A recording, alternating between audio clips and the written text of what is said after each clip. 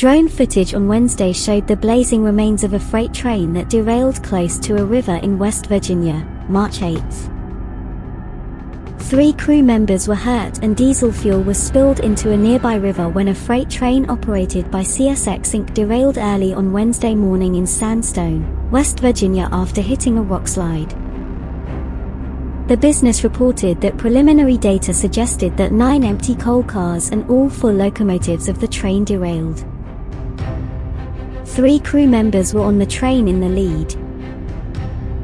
A Norfolk Southern freight train derailed in East Palestine, Ohio, a little over a month before to this one, causing carriages carrying poisonous vinyl chloride and other dangerous chemicals to spill and catch fire.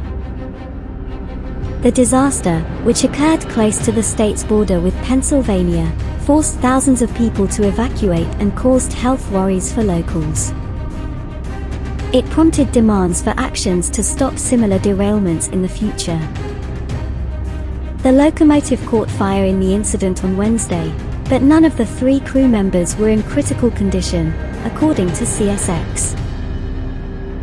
It declared there were no dangerous materials being transported by this train and that the public was not in danger as a result of the incident. The business claimed that it was coordinating recovery operations with neighborhood authorities. The Federal Rail Administration stated that it was keeping an eye on the derailment and further stated that the fire had been put out. Also, it was mentioned that the disaster happened on an Amtrak route and would cause further service delays.